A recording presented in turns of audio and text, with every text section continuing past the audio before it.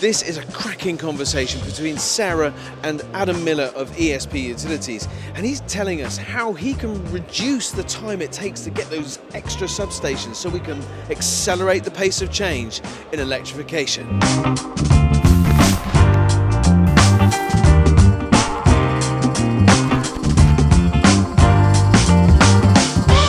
I'm delighted to be joined by Adam Miller from ESP Utilities Group, and we've been learning all about what is an IDNO, so that's Independent Distribution Network Operator, and you support a lot of the CPOs, the charge point operators, here in the UK. Tell us a tiny bit more about that. Yeah, so we look after the majority of the mainstream CPOs, ranging from forecourt operators, motorway service operators, some of the big brands that you'll be aware of: Tesla, Ionity, Apple Green, Mer, Osprey, for example, some of our bigger clients. And we help them to get connected and to make a big difference to their programs and accelerate their programs.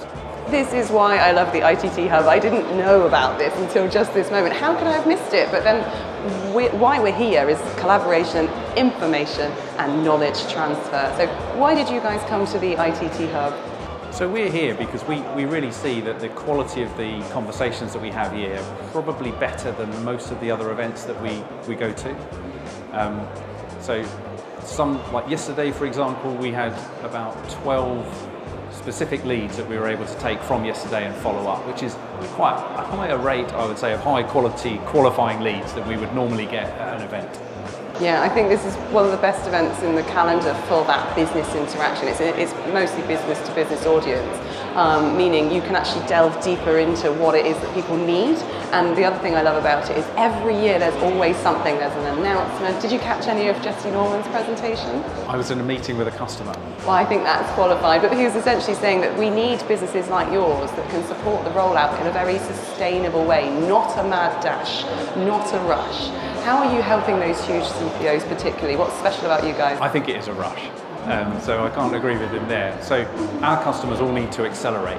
So the investors that our customers have are telling them to accelerate, and that really works with our proposition because that's what we do. We provide we enable customers to go faster to get connected.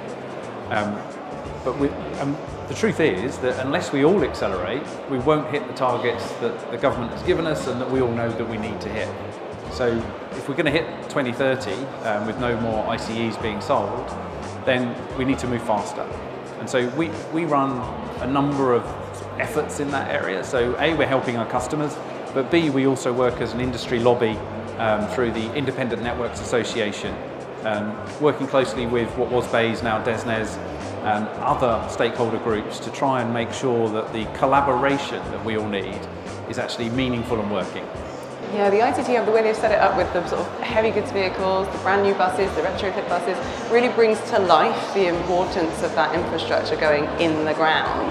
And people so often, myself included, when you're program management of rollout charge points, you forget quite how long it might take to use a sort of traditional route through a distribution network operator. And through you guys, it's accelerated. You told me earlier, how quickly can it be done? Yeah, so I think on average, it's taking people almost a year to go from a point of connection application, which is your first step, through to energization, which is your final step.